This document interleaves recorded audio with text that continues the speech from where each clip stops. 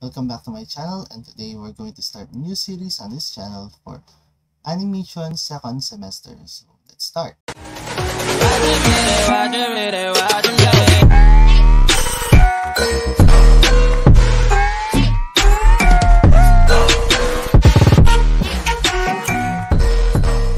Produce in-between drawings for actual scene folder for week 1 to week 4. Here's the code for our lesson for today. So for this lesson, I'll be requiring you to create a flipbook, mini flipbook of a shape that will follow the principles that I'll be mentioning later, so that I could monitor you if you are really practicing the different motion or animation principles that I'll be showing later. So let's start. Our objectives for today are as follows: requirements for in-betweening, procedures for pegging and unpegging, and design standards. So let's start with requirements for in-betweening. What is in-betweening? You may pause this video and write your answer on the comment section down below. So in-betweening is basically a process of creating transitional frames between two separate objects to show the appearance of movement and evolution between the first object and the second object. Okay? This is according to Technopedia. Sa animation kasi, ang ginagawa natin is we have different keyframes. Then, basically, ang ginagawa ng mga animators are putting in between frames so that you can put your animations there. Okay, yun yung motion na pinapollow natin. Then, ang mangyayari is, yung motion na yun is going to be transitional siya. So, it means, every keyframes, there are different in-betweens in them. Then, steps to a perfect in-between, according to John Hopper and Michael Gagne. Okay, here's the link. I'll put the link on the description so that you can go on the document and see the actual step. So first is check the timing charts. Basically, except for the exposure sheets or X sheets, there are also different markings like timing charts on your drawings. So basically, ang ginagawa niyan, if the first and the last one is your keyframes, then basically, the lines in between are the in-betweens. So, ano ba yung mga yon? Let's say 5 frames yan. You notice here it's divided into 5. There's a space before the next line. It means wala mangyayaring motion doon. And the frames would go on the lines that were mentioned. Depende yan on the timing charts that was given to you. Okay. Then, find the arcs. Basically, all living and non-living objects follows a circular path of action, or what we call arcs. It's more natural to see if a movement is forming arcs than rather straight lines from point A to point B. Okay? So, this, when you're creating an animation, as much as possible, you are forming arcs on your different objects. Okay? Then, turn on the backlight and place the drawings in flipping order. So, backlight, you may buy this one in Shopee, in Lazada. Then, it's a light that you will put at the bottom, or sometimes you can DIY with your phone. Lagyan nyo lang sa baba yung ilaw, followed by your first keyframe, then your second keyframe, then your in-between. Bakit natin ilalagay sa in-between sa taas? Basically kasi, gusto natin makita paano ba yung magiging transition natin from your first keyframe to the second keyframe.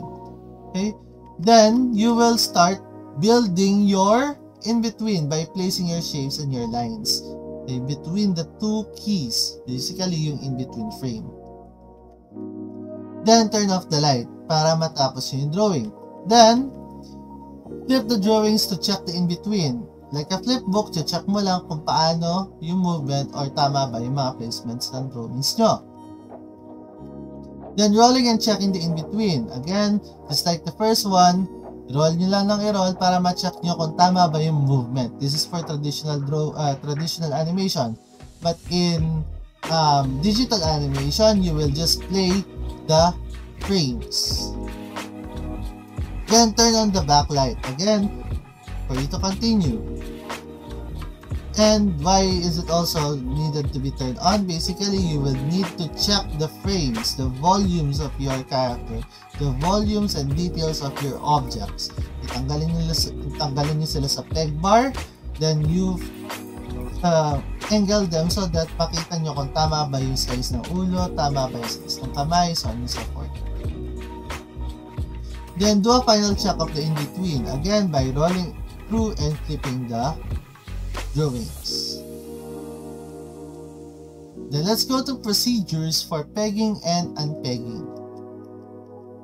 So what is a peg bar? You may pause this video and write your answer in the comment section. So basically, a peg bar is a piece of plastic or wood na merong mga pegs, kaya siya tinawag na peg bar.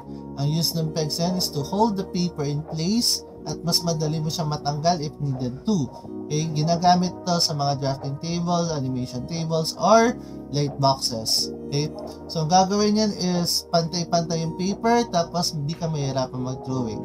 It's either on the top portion or the bottom portion of your paper depending on the requirements of your company or even your personal preference. So paano ba tanggalin?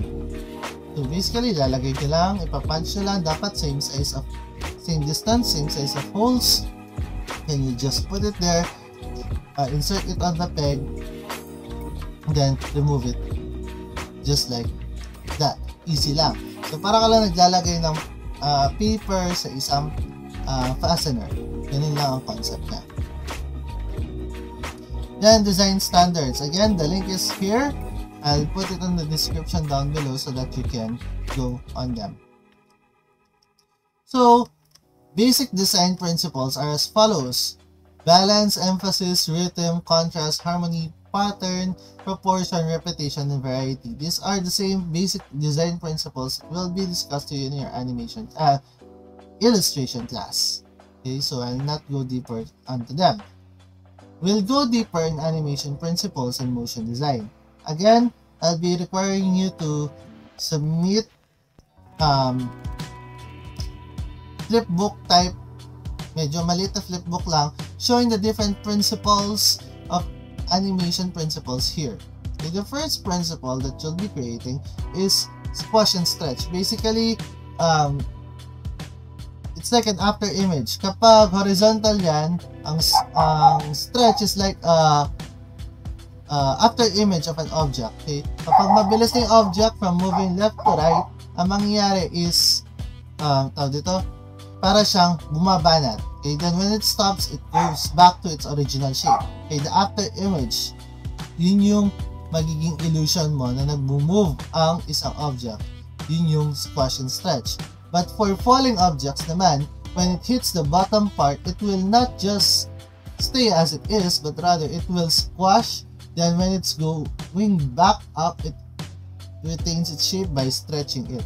Okay, so you may pause this video to practice your squash and stretch using your shape that you selected.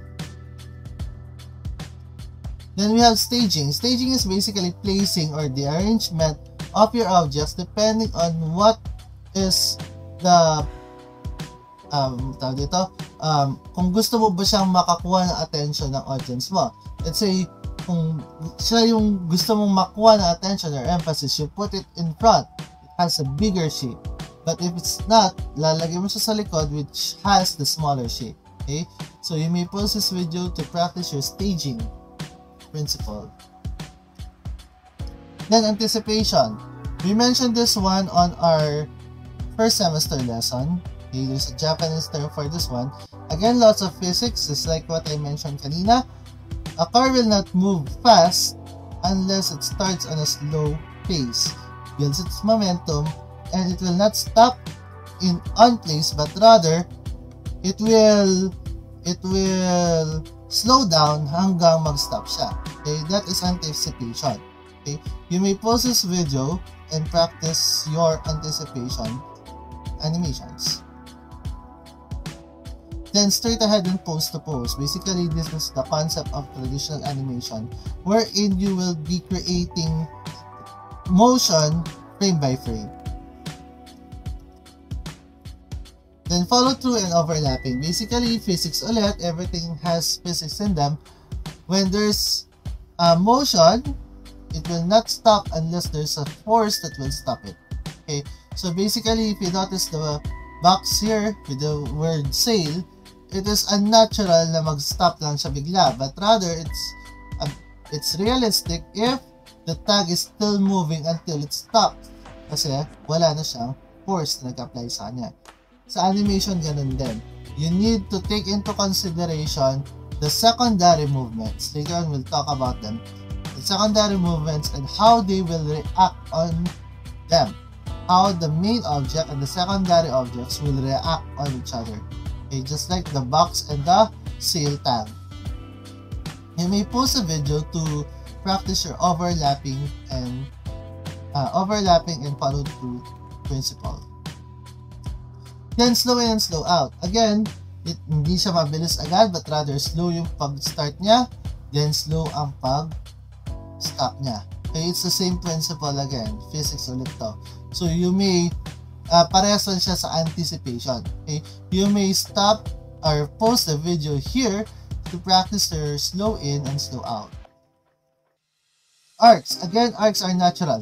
Okay, so when you are creating animation, you need to take into consideration the different arcs that will be used on your animation. Okay, so for example, the airplane here, mas natural siya tignan if it's going up and down, unlike the straight, and hindi siya boring. There's smooth and fluid animation with this one. So you may pause the video and practice your arc animations. Then, secondary actions. Again, I mentioned this one kanina with the overlap and follow through, wherein there are different reactions for every action. Okay? So, for example, the clock here, hindi lang naman siya nag-up and down, but rather it's a clock, the hand should move. Once it goes on the top, which is like an alarm, it will start clicking. Also, the small hand, gumagalaw ang big hand, then yung small hand, gagalaw din siya. Depende yan. Kasi parehas din sa motion ng isang real clock. Okay, remember, you need to consider this one also. Hindi lang siya nakastop bigla. Okay? Or hindi lang siya bigla-biglang gagalaw. And may pause a video to practice your secondary actions. Then, timing. Timing is everything. Okay? Remember your frame per second. Okay? For digital animation, you may adjust the frame per second. But for traditional animation, basically, ang frame per second is the number of drawings that you will put in between each keyframes, so that per second, so that you may create a motion. So if you want a slow motion, basically, mas maraming hindi gumagalaw, mas maraming walang motion. Okay? So depende yan sa inyong frame per second. Remember, mas fluid ang motion, mas realistic ang movement. So you may pause the video here to practice your timings for this one. Then we have exaggeration. Exaggeration is giving emphasis, okay, making out loud so it stands out. Okay? So if you notice on the clip here, sa normal, okay, pare-parehas ang shape, nag-iba lang yung color. But it will stand out more if you give additional movements, like just like the upper portion. The box, mas malaki yung box, nagkaroon ng additional movements, nagkaroon ng ibang color, nagkaroon ng ibang shape when it goes out. So, yung focus mo is on the golden box now because of those additional movements. You may pause this video to practice your exaggeration principles. Then, solid drawings. Again, kapag sa solid drawing, basically yung depth and the volume. Sa 3D animation, madali lang yan eh. Sa 2D animation, medyo mahirap. So what you will do is, if you want to give emphasis, you make it a solid color para mas malapit. If you want to put it at the back at hindi siya in focus, you may blur it out. Okay? Tapos, mas maliit yung shape niya.